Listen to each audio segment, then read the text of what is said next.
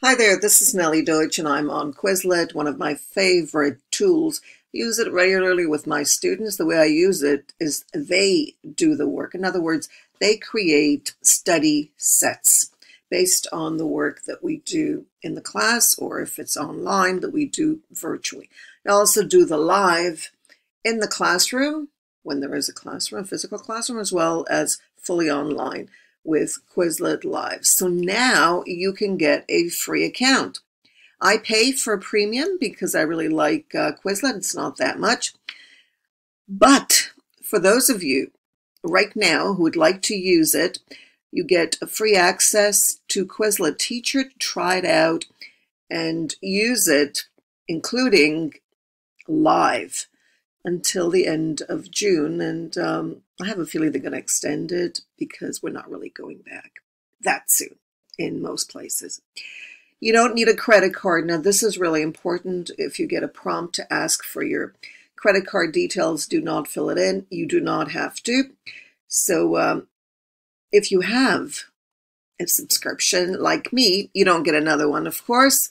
So let me show you what you can do on Quizlet, this amazing initiative by a learner who wanted to learn French. And this is, in fact, what he did. So I have a lot of classes here. Notice what I have on the left here. As a teacher, I have a study planner, my premium content, my settings that I can set up, but that's not really relevant right now. I have sets. Now, all these sets, well, I think I have about 2 sets that I created myself. No need for teachers to do it. Let your students do the work. They learn so much more when they are doing it and not when the teacher is doing it. So let them learn. Let them do the study sets. So you can also have folders and organize things by folders or by classes. Notice I've got a few folders here. Classes, I've got 8 classes altogether. So let me take you to my adult classes called Live Virtual Engagement. So I have this course, online course on Moodle for Teachers, where teachers are able to learn for free and learners are also, anyone's able to learn. Everything on Moodle for Teachers is completely free for your information. This is an 8-week course. It started on April 1st. It's been going on for just about 2 months now because we're in May right now, 17th of May.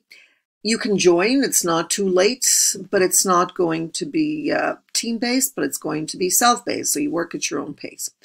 There's energy and a lot of peer learning and other things involved when you work on a team. So these are the members. You can see members. Now, how do you get people to join? There are 2 ways. One is to create the class, of course, first of all, and then you simply get a link and you share it with your students and they just join. Or they can ask to join and then you just accept them, but I prefer for them to actually join. I just give them the link. Notice these are some of the study sets that students created. Well, they're actually adults. They're teachers themselves. And it's part of their presentation. So based on the presentation they give, they create a Quizlet, and then they give the Quizlet live in a live online class, such as Zoom, Google Meet, Microsoft Teams, Congrea, and so on, was IQ. So that's part of the course, and hopefully it's going to be really exciting for them. Okay, so this is a little bit about the course and what we're doing. You can see the various tools that participants not just learn about, but actually create classes, give classes to their peers. What else can you do as a teacher? Well, plus here, there's, you can see here, it's joining. You can use this on your phone. There's an app and there's that. So let's see, the adults usually means settings. So let's go there. You can drop a class if you're in the class, or if you want to get rid of it, delete it, remove all members, notifications, you can set that up. You can connect this with Google Classroom, which is amazing. Add members, plus you just add members, their emails, and you send the invites, or of course you can share the automatic link. plus. The plus is always for sets. So you can create a set. This is how students do it. Notice these are the sets, I guess, that I created. So I created more than 2. Or these are all the sets that I have. I guess these are all the sets and the titles under the sets. So my sets. Okay, so they share it with me. Now what happens when a student creates a set? They share it with the classroom. So after you create a set, let me go into one set so you'll see what it's like. So this is the person's name. Notice what's here on the right, remove. I'm not going to remove it, but I'm going to go into it. Okay, so there it is. So notice what the options are. There are flashcards. Students can practice, they can learn, they can write things down, learn to spell. And then there's a test. The best part that I get students to learn through is the match. This is a matching game that they do in class to see how fast they go. So you need to really go fast. You can also hear keyboard shortcuts. So let's go back to, you start the game, you click on it, and then it's timed. See, the time's going, and you need to put things together. Okay, so very happy, under the weather. Okay, these are expressions, really nice. Like it, love it, in fact. Okay, kudos to whoever created that. Next is gravity. This is a game, it's cute. Get started, you can see what it looks like. It's all very, very fun and games easy. Let's make it easy. There are also grading options for the teacher. Let's go, start game. And then notice what happens. You type your answer as soon as it comes down. Cost an arm and a leg. I don't know. Oh. Okay, so that's what happens when you don't know. Press escape to skip. All right, you get a chance to skip. Okay, you can also create, notice there's another one, another expression you have to think of. Be in your shoes. Very expensive. Correct answer. Okay, you get the prompt, correct answer.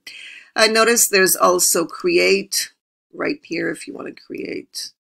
Okay, the plus is there. So let's go back. Notice the bag here. I can restart that. You notice that, right? And there is the live. Now, this is absolutely amazing. As I said, face-to-face, they love it because they work in teams. So there are 2. One is team-based, just like on Kahoot, and one is individual. So online, you might want to do individual, not team. It's kind of hard, but it's possible. Even online, it's possible. You can do it in the breakout rooms, but that's a bit complicated. Right, and of course, there's the app for Apple and for the Android. Okay, if you want to see what it looks like, let's try the select the individual. Even the individual, you've got to study hard. You've got expressions. You can select this, or you can also translate. By the way, there's a translation. And then there's music. I love the music. I don't know, I'm addicted to it. And then this is what the students get. They get the join. Notice the join is at Quizlet.live. That's what you give them. You can put this in your live class or in your classroom. Okay, so there's the code, and it's waiting for at least 2 because it's individual. Copy the game link. And there's also a code that they can scan.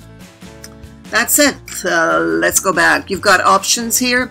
Music, you can turn it off. So there, I turned it off. But as I said, I really like the music. So I turn it on. In the classroom, if you've got a board projector, that really makes it easy. Looks exactly the same. And that's it. Aha! Yes, before I go, notice this icon there. It's really important. This is when you share.